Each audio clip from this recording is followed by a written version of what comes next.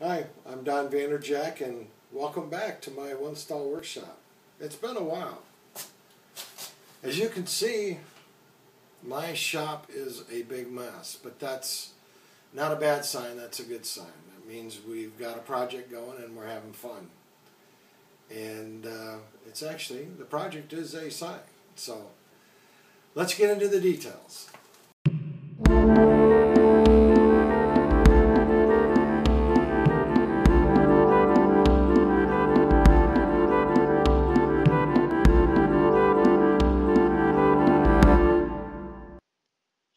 So I have a new project. Some friends of mine asked asked me to carve a sign for them, and the reason behind the sign is very personal, so we won't get into that. But we'll just say it's a very special sign. So the sign will be outside. So I needed to make sure the wood would be working the elements. So I picked up some Spanish cedar. Mostly because it had a nice tight grain. It was very consistent. It's weather resistant. It can handle temperature and humidity swings, and it will be subjected to a minus 20 degree Fahrenheit to 100 degrees with 100% humidity. We're talking Michigan, of course. So this will work out very well for that. So it will not be directly in the elements. It'll be covered and not in direct sunlight, but it will be exposed to the temperature swing. So we just needed to make sure we have that covered, which I believe we have. As far as the design of this, obviously it's a barn. And the subject matter here, the Milk House 3, the reason it's set the way it is, the if you've ever drawn a perspective drawing, you know that the objects that are closest to you are the largest or the wide and the widest. The objects that are furthest away are smaller and they're inset towards the phantom, the vanishing point, as they call it. So that's why the and 3 are smaller and inset to give Milk House more dominance and perspective. Plus, it also obeys the rules of thirds, which puts objects in 1/3 increments of the total picture, which is kind of a photography thing, but it gives it more interest and it's more appealing to the eye. I know it sounds all artsy and it's contrary to my engineering thought processes, but it's a reality, so that's why we want to put it in there so it's easy to read. And the third element here is the font.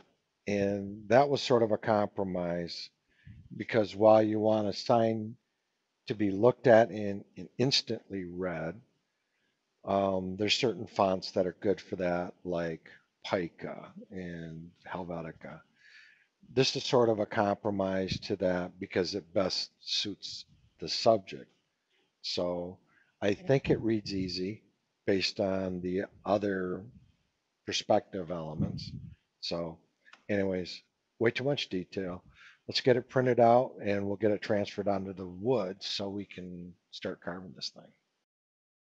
So what we have here is some Spanish cedar, it's called. And to make this sign the size that we need it to be, we're going to need to glue up 2 pieces. So make sure that these joints are absolutely perfect. I'm going to put them together sort of in a match book style here and plane them, hand plane those together so these, regardless of what angles, they're complementary, and when we lay it up the glue joint will be absolutely perfect. So because we don't want, this is going to be right down the center of a sign. We don't want any defects to show up there. That glue joint needs to be perfect.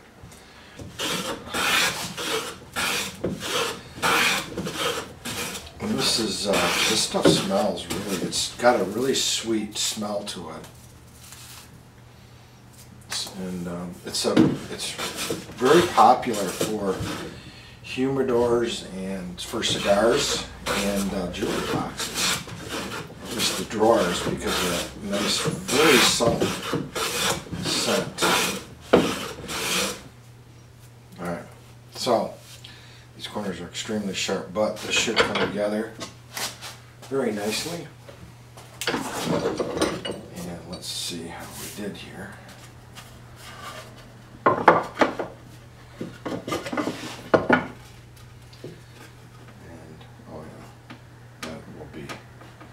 That will be perfect. So.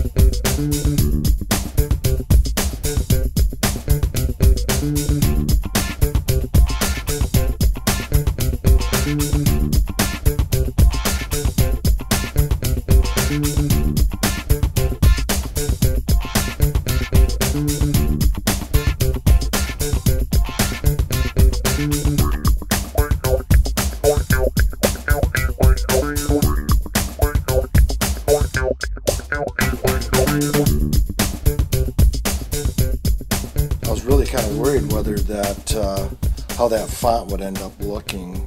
I think I'm a little worried about are these, you know, with this grain direction, this is going to be kind of a weak corner. So I think what I'm going to end up doing is getting some CA glue into that, so that's not so fragile. A little corner there. I'm going to have to think about that one. But other than that, you know, the characters came out pretty good. A lot of work with old little templates and straight edges and just good old-fashioned hand tracing. So, yeah, looks pretty decent. I think it's going to work out okay. So.